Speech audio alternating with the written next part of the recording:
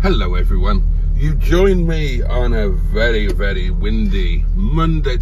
Repetition of very, that's a point to me. And I get the subject. You join me on a awfully windy Monday morning, and I am in Mingebag, and I am off to the Yard of Dreams. Oh no! No, no, no, no, no. Tractor.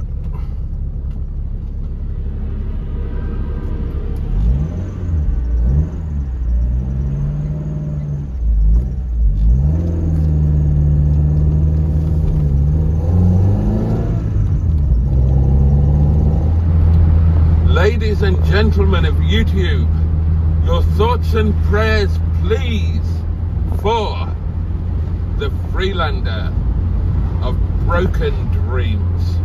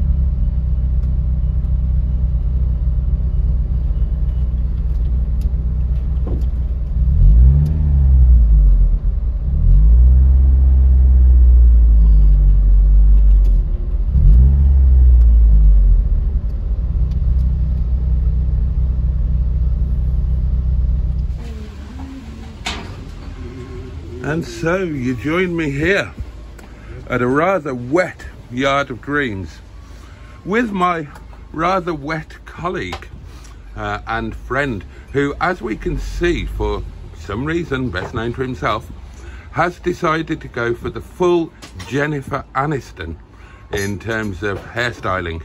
And you know, we can only presume that this is possibly the first sign of his upcoming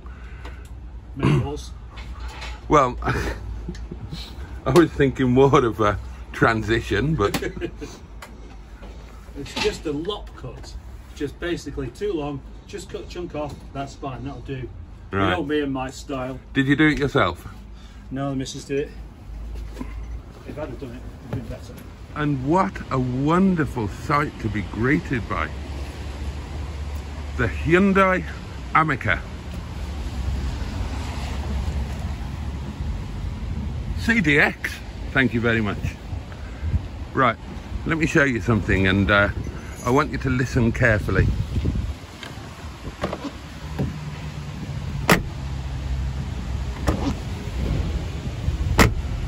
That is the kind of quality door shut action that you're never going to get on a Rover. It's so cute. So today's task is to get that caravan down there And then bring these other cars out.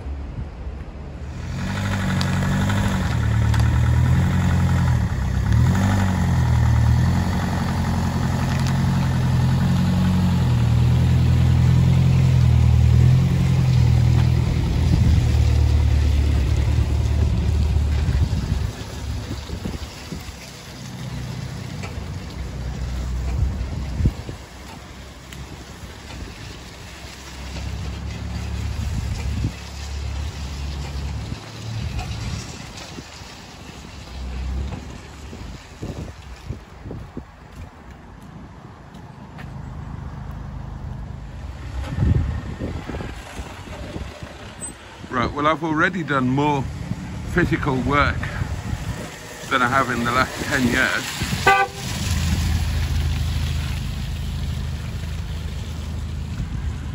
We hoiked the caravan round manually, by hand. We kind of wanked it between us. And we've gone as far as we can go in a manual mode, and from now on Fred is going to take back over. By the power of Jennifer Aniston, I command you. Well done. Nope.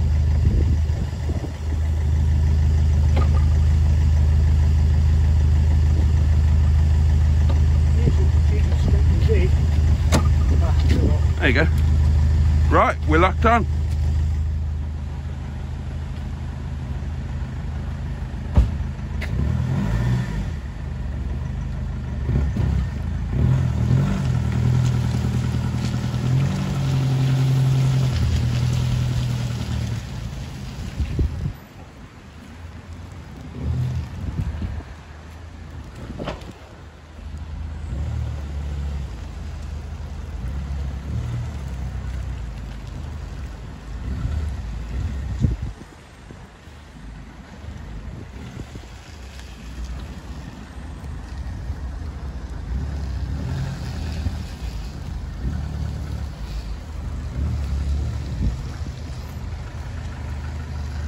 Yeah, come on.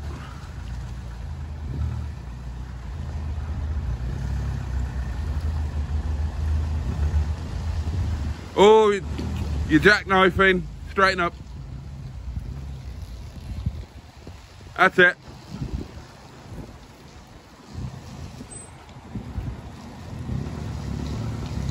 Straighten up, straighten up, straighten up.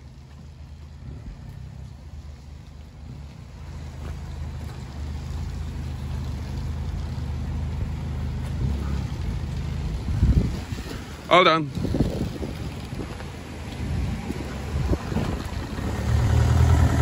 That's it, go forward and yeah, and you should be able to straight back.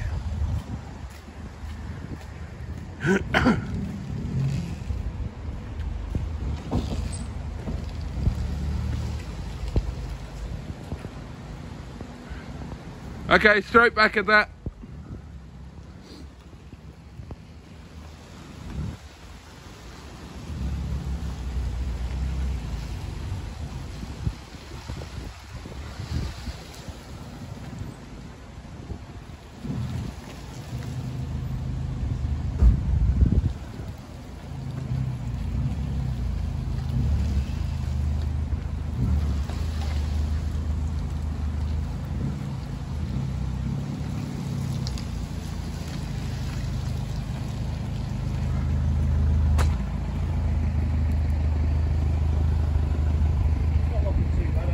No, that's about right. Fact, actually, we can pull the other cars out. And more than that, it's not in the way. Exactly. Yes. No, I got that just right. Fair play to me. Well, yeah, well done, Boaty.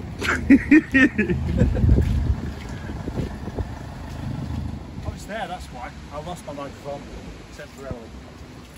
Well, everything's going according to plan, No, really. Yeah, my plan.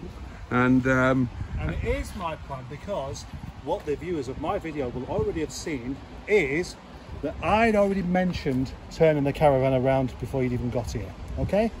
So, fuck off. anybody can edit retrospectively, can't they? Yeah, but the caravan was over there whilst I was doing it. All right. All right? I'll let you off then. Right, so the plan now is to abandon Roger Boaty, perched as he is, halfway down the pleasure chute. And then we've got a Rover 25 to shift, which I don't think will be a problem. I don't know what car that is. I don't remember that one. That's the 500 brake horsepower turbo car. Oh, it has God. no brake horsepower. Right, okay, so that's a tugger. Well, of course it's a tugger. And then there's the ultimate tugger. Tell Tom you've been wanking over his car. You'll like that. The ultimate in tugging. He's very northern, isn't he? He's a proper northerner. Proper northerner. Yeah. I imagine he's the... I mean, he's a lovely chap. And I imagine he's the kind of chap who enjoys gravy with a vast paraphernalia of culinary items. What? He likes gravy on a lot of shit. Right. Oh, yeah. Oh. Have you got any gravy to go on the shredded wheat? He's not a proctologist. He's not a proctologist, but he'll give it a go. Yeah. Are you ready to... Well, you join me now in what was once a Rover 25. And I have been tasked with pointing this vehicle in the right direction whilst being tugged off by Fred the Shed. But slight problem with that, quite honestly. Okay, well, I've successfully fitted the collision avoidance disc. I'm not looking forward to this bit. He's going to pull me off too fast. I like to be tugged off slowly and carefully. And he's going to go like greased weasel droppings. Right, here we go. Wish me luck. Okay, so the fishy car has been deposited where Roger Boaty once was. And Fred the Shed, who is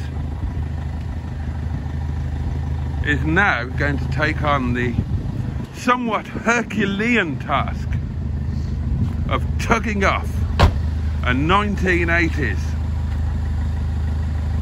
Leyland era Rover Special Development 1.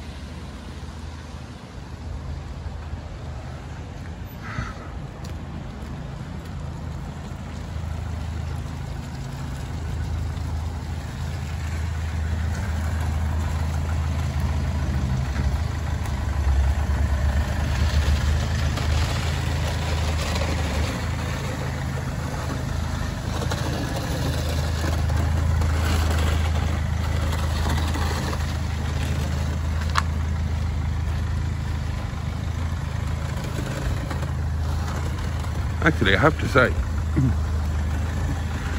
no, I won't say that. I won't say that because that will really jinx it. If I'd have said what I was just about to say, that would have well and truly jinxed it. So I'm going to keep my gob shut. You know, good job it's been on a diet, isn't it? I'm now sitting in an... What? Right, here we go. I'm gonna...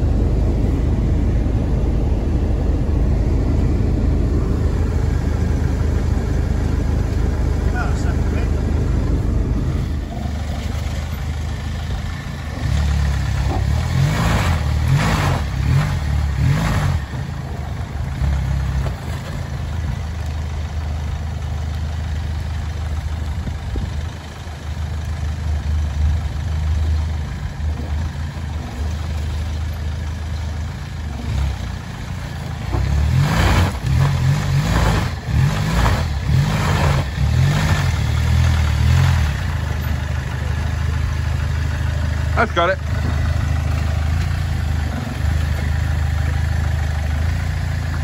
You'd better jump in and steer. Oh, right, hang on. Yeah, it's because... No, it should have done it the other way around. Did I? No, because I turned it over this way after the slide. Can I have another go then? Yep. Well, the Rover SD1 3500 SE has been shifted.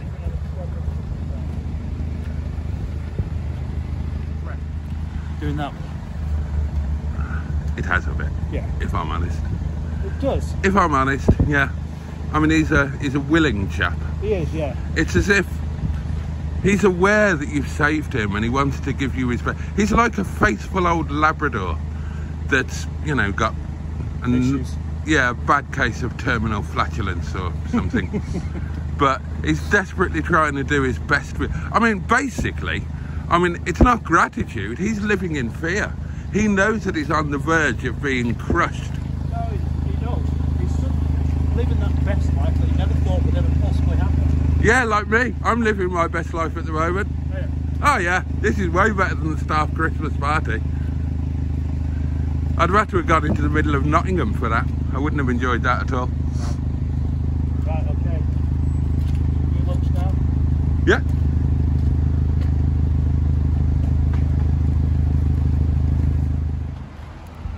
Ooh.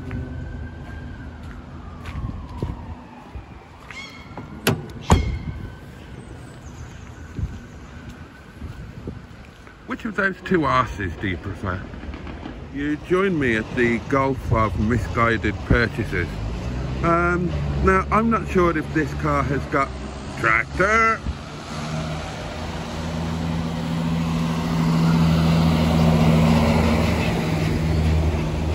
I'm not sure if this car has got a name, but I'm going to give it one.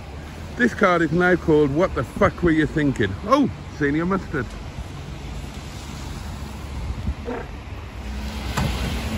And after a brief interlude where Senior Mustard popped by, we are back at the Gulf of misguided purchases. Mustard, well, it's run out of electricity, by the way. So, I mean, you know, why wouldn't it? It's lacking charisma, charm, desirability. Why wouldn't it lack electricity as well?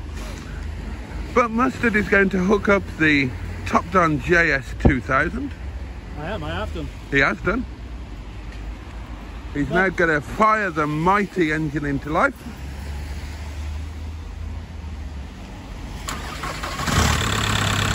Hark, how it purrs.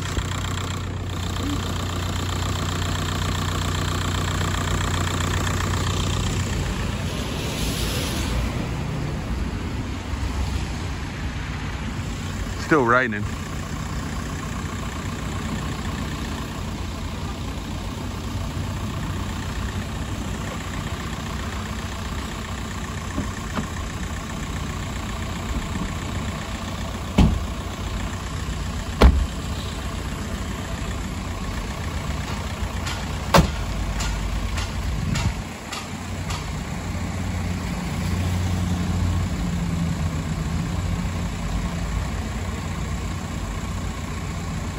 Oh good, he's going to fiddle about with his phone for a bit so I can get just a little bit wetter. That's nice.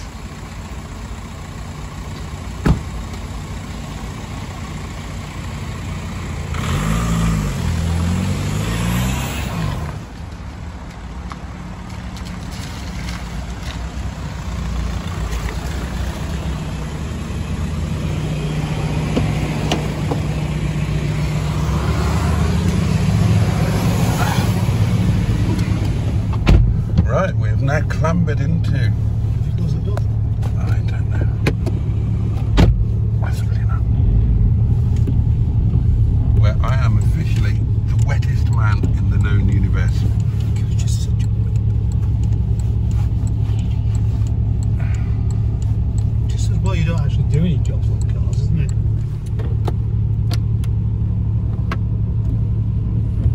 That's quite a good quality glove box. This car is basically quality. I've just put my wet coat back on and it's pretty much the bravest thing I've ever done. No, let's save you for tomorrow.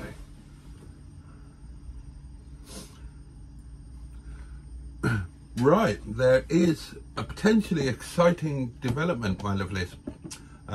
Unexpectedly, at short notice, the first Mustard and Boaty do lunch with somebody better known than us could be taking place in this very caravan on the Wonk tomorrow. Well, yeah, we're quite optimistic there because there's Nothing's confirmed. Nothing is confirmed. I'm sorry, I'm just looking to say Rover 75, which is, as you know, my favourite car.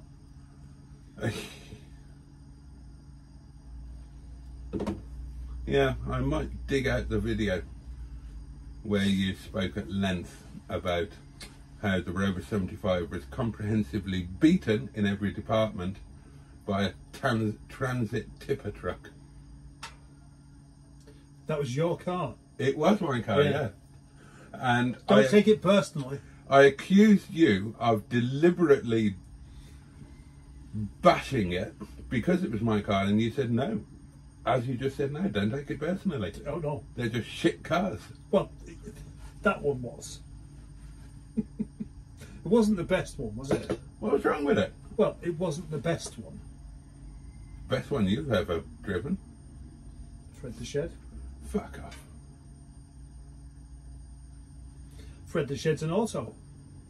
That was an auto, wasn't it? Yeah. Yeah. Fred the Shed's a diesel. So like that one then. Yeah. Next. Fred the Shed's an SE. Like that one was. Was it? Yeah. Yours was a Connoisseur SE? Yeah. But it was a facelift, wasn't it? It was. Right, okay. There we go. Knock a point off for that. Oh, God. My feet are so cold. Why? What's up with them? Oh, I wore the wrong shoes. I left in a... Oh, fucking hell. I left in a rush of... These are my work shoes. So I'm going to have to...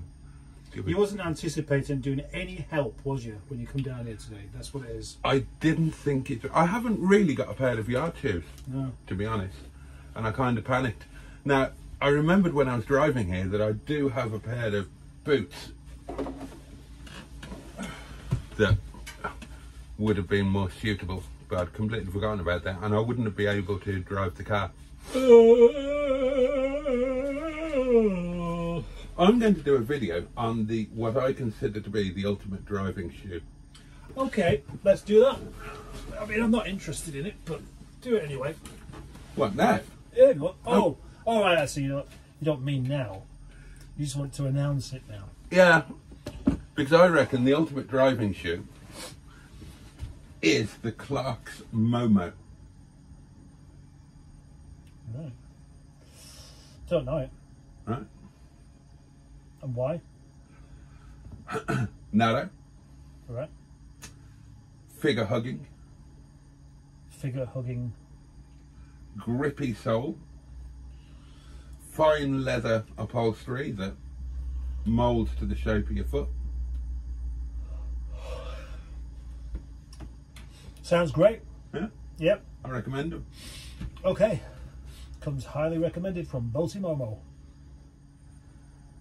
Are we going to employ the Hedgehog of Truth? I forgot about him actually.